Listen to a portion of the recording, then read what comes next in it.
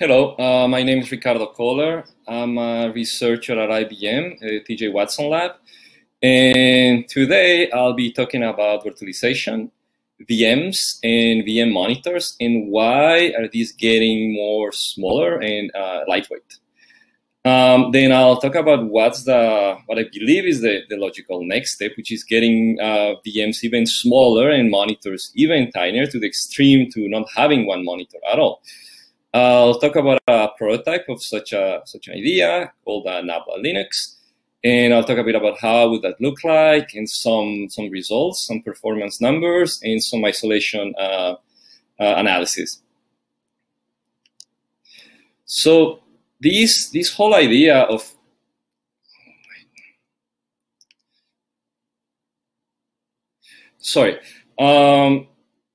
So this whole idea of having VMs being smaller comes from containers. So the thing is that containers are great for development and have really good lightweight performance characteristics. Like they can boot very fast, they have very low memory overhead, and there is a lot of tooling and orchestration built around containers, like Kubernetes, Istio.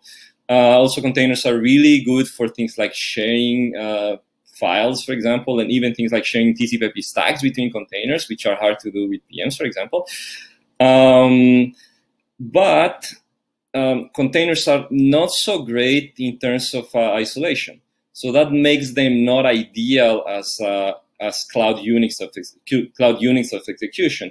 And the reason it can be seen on the figure on the right. The thing is that in the cloud, you have machines running containers from different tenants, where a malicious tenant can have access to the host kernel via some attack on the host kernel, and then gain control of the kernel and the whole machine, because this host kernel is privileged, and then access some secret from a collocated container, for example. Now, the reason why that's easier to do in a container is because a container accesses the host kernel via a very large attack surface. The host kernel provides these container processes with a very large set of system calls, pretty much all the system calls available in Linux, which are almost 300. And that's because a container relies on a very high level of abstraction, as compared to a VM, which uses a lower level of abstraction, relies on a virtual machine abstraction, which needs a narrower and smaller set of APIs from the host kernel. So in a way, this is a smaller attack surface to the kernel. And that makes that makes malicious VMs harder to attack host kernels and then gain access to the machines. So because of that, VMs are being used as the units of isolation in clouds. And projects like Kata containers use them, for example, Kata use them by having a container per VM, or a container or a pot of containers per VM. The issue, though, is that VMs and VMs are kind of bloated. VMs in particular, which are the pieces in the stack that emulate the machine and all the devices that the machine need, have traditionally been emulating way too much and doing way too much, more than needed in the cloud, for example. They emulate a lot of devices, which not everybody need. And they even emulate multiple architectures or instruction sets that are more complicated than needed. For example, a VMM, like an older QEMU, will be, with all the features, will be able to emulate something like a floppy, and even being able to run something like MS-DOS, which is definitely too much for the cloud. So there has been a movement towards having smaller and more lightweight VMs. That means thinning the guests and the monitors. So on the guest side, there has been an effort to make user spaces smaller, for example, with Alpine Linux.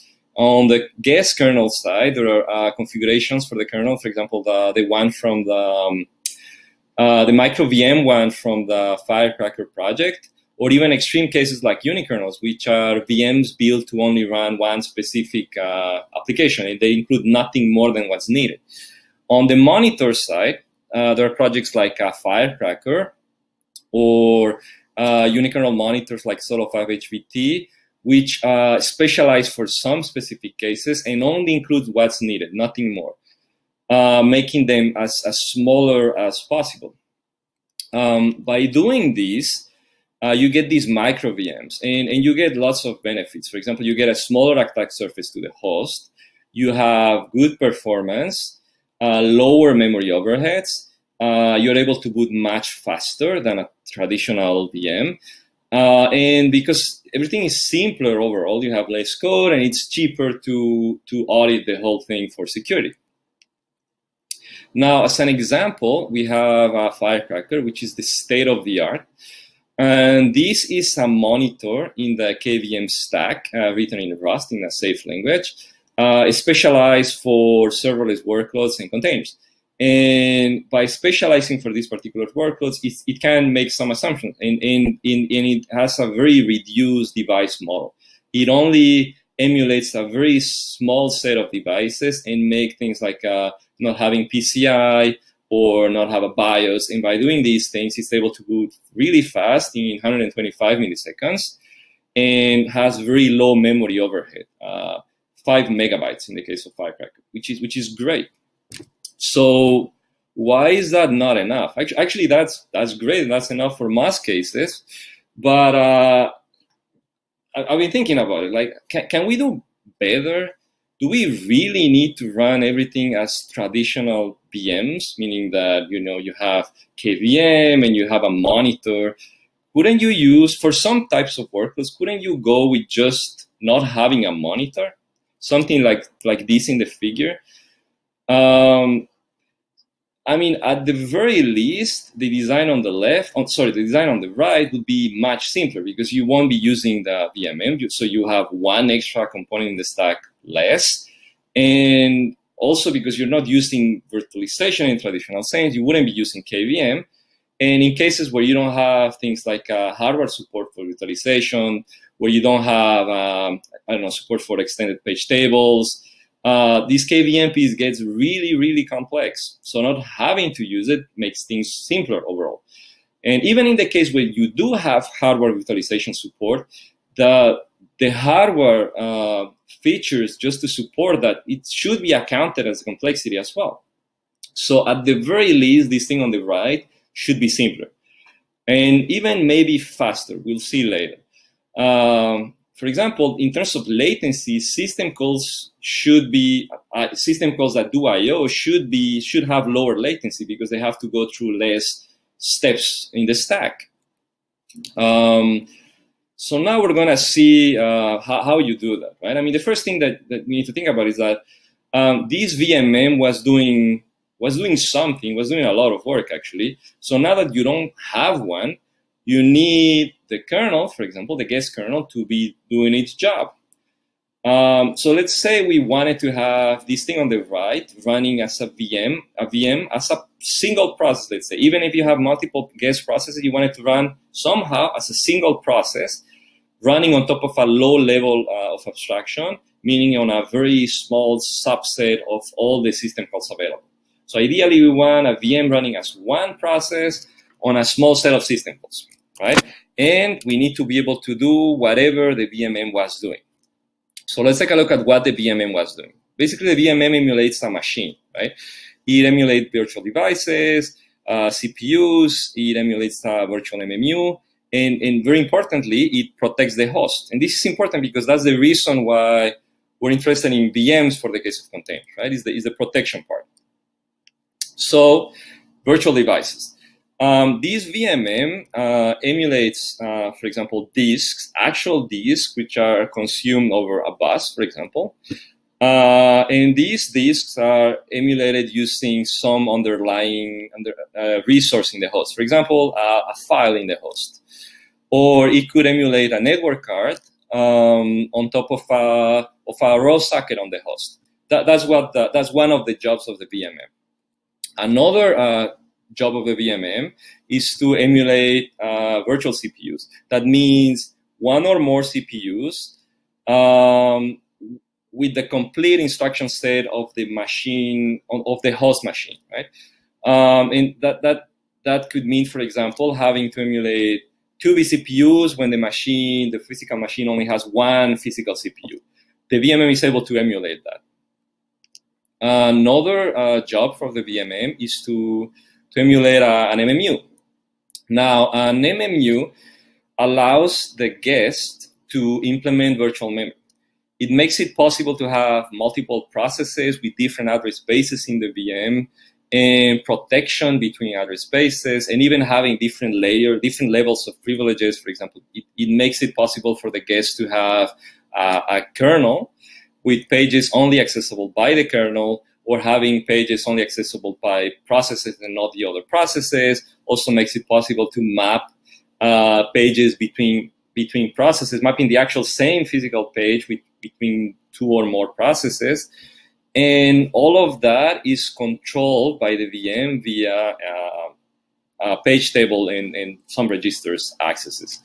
So the VMs running on top of this VMM are expected to handle these virtual memory configurations by writing into memory and writing some values into registers. And that's another job of the VMM, right? Finally, one of the final jobs that I'm listing here for a typical VMM is to protect the host. So the way it does that is by first limiting what the instructions running in the VM can do. That in a way limits what type of access will the VM have with regards to the whole physical machine.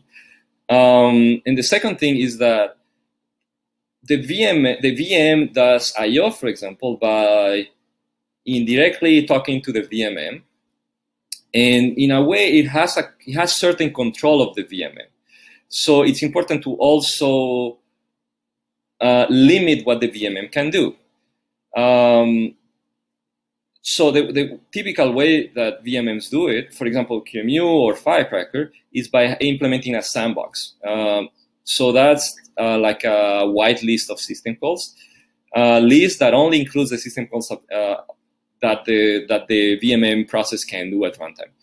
And that means that, for example, a VMM shouldn't be able to open any random file in the file system of the host. In particular, if the VMM is already running and it's using some file as a disk and some tab device, it has enough file descriptors and resources to do its job. It shouldn't have to open anything else. So the way to sandboxes is to not allow these VMM process to make that particular open call. Another reason is that you could have the VM, malicious VM, escape the instruction box, right, and get access to the VMM. So you want to limit what these attacker running as the VMM would do as well. Another important point to notice is that this sandbox, this list of system calls that the VMM is allowed to do, is not only small, but it's also bounded, meaning that whatever application, whatever workload you run in the VMM will never have to do more than those particular system calls that you have in your sandbox. And that's different in the case of a regular process or a container, where it's very hard to define ahead of time what are the system calls that some application would need, right? As an example, an extreme example, let's say the application is Python, right? So the application could just import the OS module and call OS whatever system call it wants to make, right? It could literally make any one of the 300 system calls that you have available in the Linux kernel. But at the same time, if you have that application running on the left as a VM, it can do whatever combinations of system calls it wants, but the VMM will never, ever make more than the system calls allowed in the sandbox. And that's great. That's a great reason for why we use VMs as an isolation boundary as compared to a process. I think that is the reason, the main reason. So we just discussed what's the role of a VMM, what it's doing in the virtualization stack, so we can remove it and have some other component do the same, have the same job, right? So specifically, we talked about all these four tasks: virtualizing devices, CPUs, MMUs, and protecting the host. And we want to not have a VMM. So we basically want to have a kernel running as a process now, do all of these ones, right? So it turns out that doing the jobs with an OK symbol there, like virtualizing devices, CPUs, and protecting the host, it's completely doable, right? On the other hand, virtualizing an MMU, that's hard. Actually, I don't know how could you possibly have a process providing a virtual memory abstraction to itself in a way, right? I mean, the only way would be to have full emulation. You could have QEMU, for example, with full emulation and pretty much emulate whatever you want, including an MMU. But I was thinking about it, and I think one way to go about it is to not have an MMU. And we'll see that although it sounds crazy because not having an MMU could mean not having processes, seems too much. But as you will see, it's actually enough to run a lot of stuff, even processes in some way. So the way to go about it is by using two known features of the Linux kernel. The first one is UML, user mode Linux, which makes it possible to run a Linux kernel in user space as a process. And the other one is the no MMU config option for the Linux kernel, which makes it possible to run the Linux kernel on devices with no MMUs. So let's first talk about no MMU. So I don't know if you guys remember the iPod. So we had, sorry guys and girls. So we have, there was this thing called the iPod. I guess nobody's using it anymore, which was, at the time it didn't run Linux, but now it turns out that it can actually run Linux, even though it was a very simple device that it didn't have an MMU, or it didn't have it had a very simple MMU. But it's possible to run Linux on one of these things, which is pretty amazing. And the way it's done is by using this config option in the kernel called config MMU. So you just say no, and that's it. And I mean, from the user point of view, it's very simple, right? But actually, what happens behind it's very clever and it's very neat. So this is an idea on the right of what's happening, right? So you have one single address space, and remember, there is no virtual memory. So there is just one linear address space, which is the same for every single process in the kernel. And there is no protection. Every process can see everything, can touch everything. And every address will be the same for everybody in this machine. But even if you have that, it's possible to run multiple processes. And the way it's done is by using processes with code built as position-independent binaries. Typically, binaries are built with hard-coded addresses, and they ask via the ELF files that to be loaded at specific locations and offsets in the virtual address of a process. But for security reasons, people have, Linux developers have developed these other type of binaries called PI, position independent. And the idea is that now this code for different processes can be loaded anywhere in memory. And again, that was done for security purposes, but it's very convenient for something like a device with no MMU, because now you can load, for example, these green binary or the orange binary, wherever you want in the address space, which again is just a single one, and just run it. And run it means you give it a stack, you give it some memory for a heap, and the thing should just run. And actually, it does run. So that was the first feature, right? The second feature, it's called UML. It's user mode Linux. and it's really not exactly a feature. Is from the Linux kernel point of view, is an arch. So you can build a kernel with arch equal um, and it will build an executable, typically VM Linux, which is a regular executable in Linux that you can run as a process. So it's like a regular in every sense. Like it has a main, and you can run it like any other process.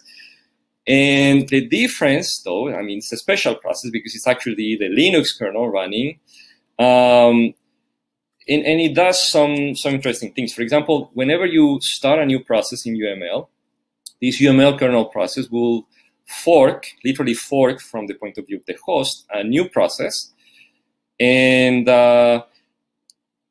control it via ptrace. And so what happens is that whenever this user level process, user level from the point of view of the UML VM, does a system call, the system call is trapped, and the UML kernel gets control, so it can implement the system call and then return back to the guest process, again from the point of view of UML. Now, you might be thinking this should be enough. Just not even considering NoMMU, just UML. Should be enough as what we were looking for, which is a virtual machine running in user space without using using a monitor. In a way, this is what we want, but not really, because if for security reasons we said that we want a type of VM with a low level of abstraction, accessing a low level of abstraction in a very narrow attack surface to the host. And I don't consider fork to be low level enough. So this doesn't really feel like a virtual machine in that sense. A fork operation is not a machine operation. A machine operation is something like write a packet on a network card, or write a block on a block device. But really, that's really that's debatable, right? Another reason is that the cost of doing a ptrace is just too high. And just in case, there are other projects that do something very similar. For example, gvisor does a similar has a similar architecture. Also ptracing fork processes and things like that. The only difference is that instead of using the UML kernel, they use their own version of a safer kernel written in Go. But they have the same issue with ptrace. And just in case, there is another version of gvisor that uses a virtual machine abstraction, a virtual machine boundary as the mechanism to trap into system calls and have the kernel implement the system calls. But I won't go into that in this presentation. So again, what we want is a mix of UML and NoMMU, and we really want a single process running on a low level of abstraction, doing very few system calls like here, and a VM capable of doing useful stuff, and for example, being able to run multiple processes. So again, the idea is that we will use UML to implement these drivers and implement disk and network operations, and we'll use NoMMU as a way of having multiple processes running on a single address space, as seen in the figure. Now, if you do this, most of the implementation is already there. For example, UML takes care of the part of how running the kernel as a single process. As a process. So UML, ArchUM, all that piece of code in the Linux kernel already knows how to, already defines a main, already knows how to start the whole thing, start the kernel. It has code to handle kernel threads. And just in case, these are green threads, pure green threads. So that means that although you have a single process, a single UML process, you have multiple kernel threads running in this single process. And it's basically code long jumping between pieces of code. And that's different from a different type of threading, which would be something, for example, that you would do with pthreads, where a pthread maps to a kernel thread in the host. UML is not doing that. UML is, again, is a single process, single thread of execution, just happens to implement threading in user level. Now, all that is already implemented in UML. UML also implements devices. For example, there is a UML disk, which can be using a file on the host. Or you can say you can define a QCOW2 as a regular virtual machine to be used as a disk for UML, or a tab device, or a raw socket. That's all done on the UML side. And from the NoMMU side, we get memory management. We get the for NoMMU. And that's important for things like MMaps, for example. We need a way to do MMaps without an MMU. And just in case, these are not all possible types of MMaps. For example, the NoMMU version is not able to do MMaps at fixed locations. Because that will be tricky, because you only have one address space, and there is no way to ensure that different process won't try to mmap the same location. So the way to fix it is to not allow it, not even implement it. But there's some stuff that is not implemented by using UML and NoMMU to have these crazy things that I've been describing. For example, all the process creation and management in UML, it's using fork and ptrace. We don't want that part. Also, it's using, it assumes that the transition from user to kernel space, typically a system call, is done via ptrace. We cannot do that anymore because we don't even have ptrace, right? Also, another thing that needed to be done is that loading an ELF typically use memory maps. Meaning that the same page, same physical page corresponding to a file, to an executable file, is mapped to multiple processes. And now we don't have an MMU, so we cannot map to anything really. So the ELF loading part had to be adapted for a NoMMU case. And on the user space, although we wanted to go with minimal changes, you need some change. At least you need to rebuild some stuff. For example, libc needs to be adapted to use a different mechanism than just doing syscall instructions in the case of x86. Things like busybox also needed to be changed, and we're going to see these ones in more detail in a bit. So the first point. So again, UML handled processes by forking in the host and then ptracing these processes, right? I mean, we don't want these because, again, I consider these to be too high level. It's not VM-like. So we wanted to have something like this on the right. So now that we're on the right, we're running everything on the same process. We don't have an idea of a kernel user level privilege. So everything is a function call, right? So the way that user calls the kernel is by a function call. So the question is, where does it get the address for that function call, or how does it call it? Turns out that problem is already solved. So the kernel implements, used to implement this thing called bsyscall, and more recently VDSO, which allows the kernel to define a mechanism for which the user space, most likely libc, is going to call the kernel. And that's used for some system calls like get time of day, which should be really fast. So it's a way for the kernel to tell user space, hey, user space, don't do a regular system call instructions in the case of get time of day. Just use this other mechanism, which in the case of VDSO, it's a way of really having the user space run kernel code in a kind of a safe way.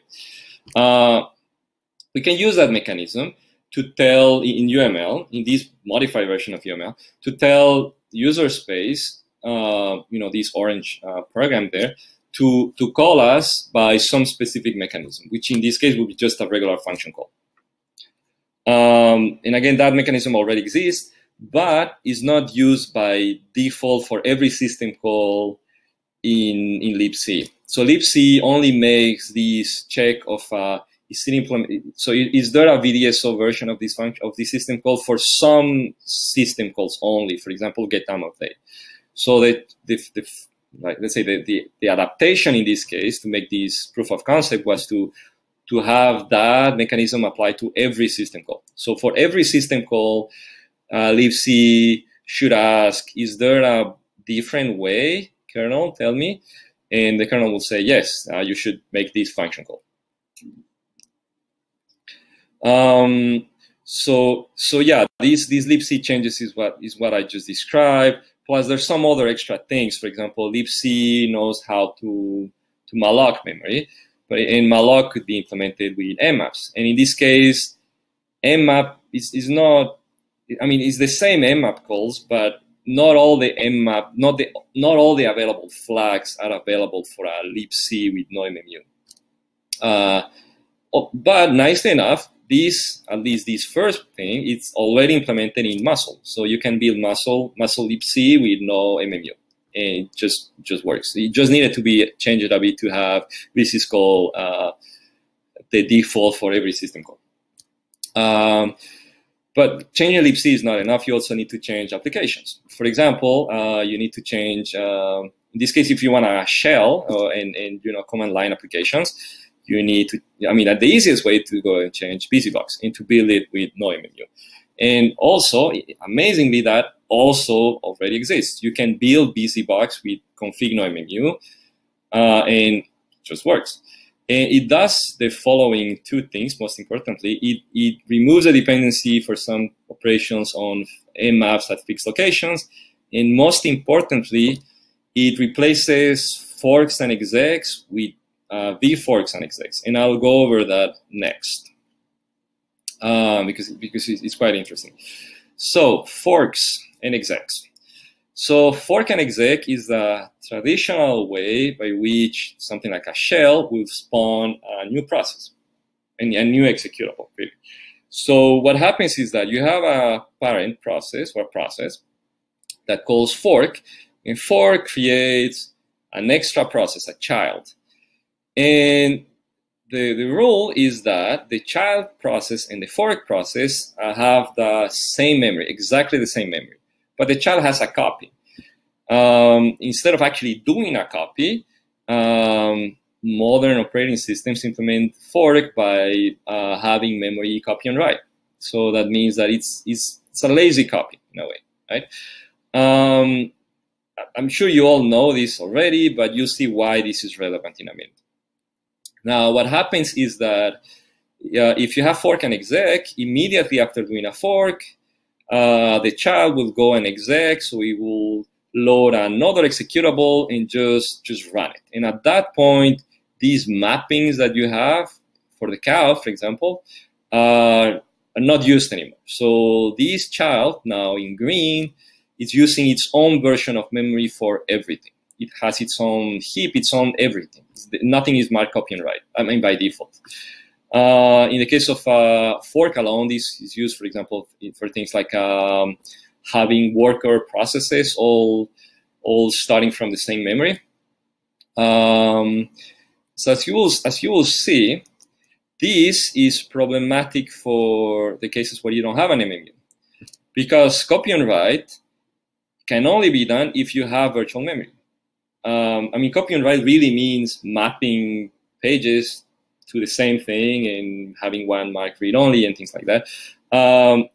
Without an MMU, there is no concept of virtual memory, or mapping or none of that. So you cannot really implement these with no MMU.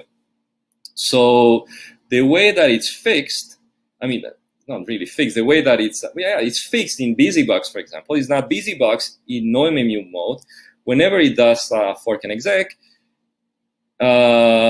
this configuration makes it use a vfork instead.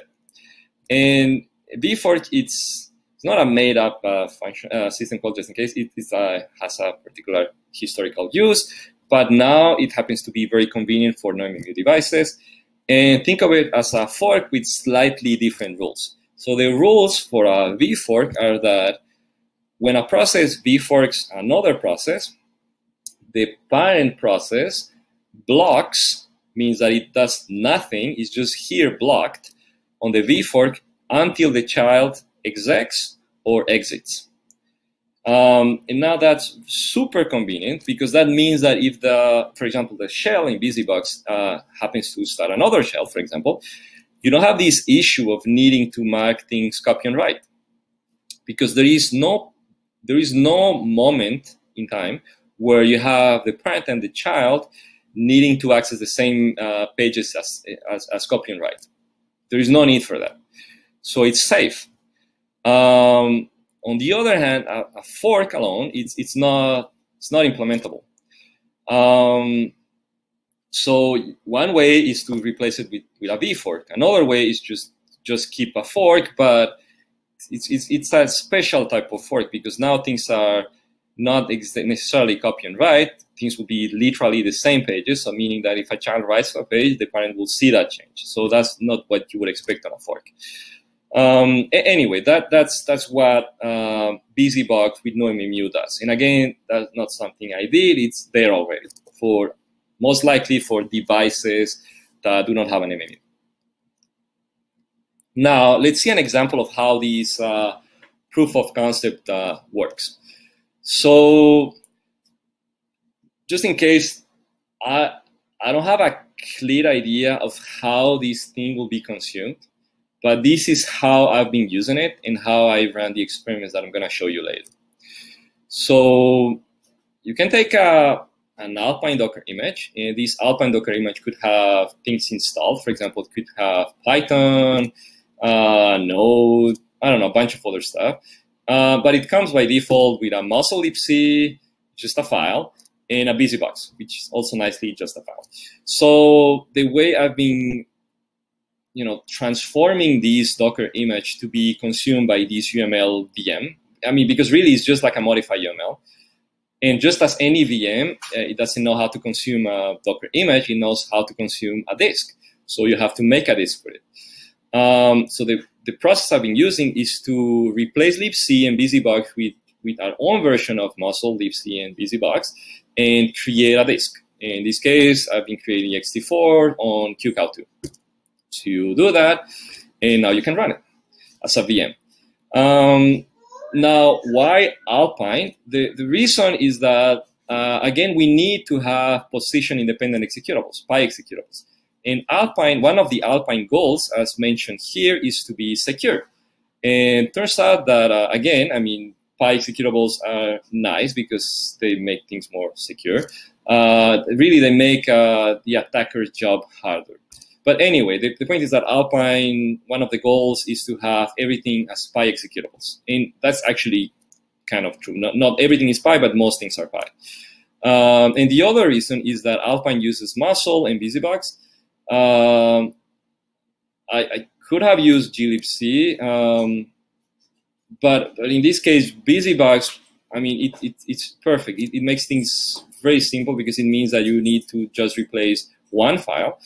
And also, BusyBox already has an option for built with no MMU, which is really convenient. So if you build one of these things and you run it, this is how you would run it. Actually, you'll be able to run it. I have a link at the end.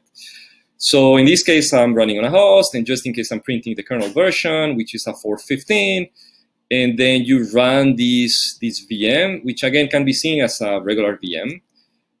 This is not much different to the way in which you will run a QEMU VM. And also, if you know about UML, it's exactly the same invocation that you would use for UML. Now you run this thing and you will immediately get a shell. In this case, I'm using a particular type of init, which is basically starting a shell, being sh. And then from there, if you print the kernel version, you will see that it's a different kernel version. Again, it's really a VM in a way, right? If you go there and you do a top, you will see that it's running, in this case, it's running just two processes, my shell that started top, and a bunch of kernel threads. And the best part is that all of this stuff is running as one host process. From the point of view of the host, this is one process. And again, just to be clear, there is no KVM, there is no hardware virtualization support of any kind, there is no monitor. It's just a modified UML process that is doing just these system calls on the right. So it has system calls, for example, write and read to, I don't know, read and write console, a block device, I don't know, a nano sleep, so it can implement, timers, timer set time. By the way, I don't have much time to go into this one, but timer interrupts in UML are implemented as timer signals. So actual timer signals are mapped into timer interrupts, which are forward in a way to the Linux scheduler, the regular Linux scheduler, to preempt processes and run as regular. So this is a preemptable kernel, just in case. And again, in that particular case, I didn't implement anything. Everything is already done for UML. Just to compare, if you were to do something, oh, by the way, I forgot to mention, in this case, these system calls, this strace result was gathered after running a bunch of stuff. I ran Python, GNU plot, I formatted a bunch of disks, I ran Node, Nginx, a bunch of stuff. And again, whatever you do, it will never be more than these system calls, which is really nice. It's the same property that we saw that happens for a regular VMM. Now, just to compare, if you were to do a hello world in Python, these are all the system calls that this process would do.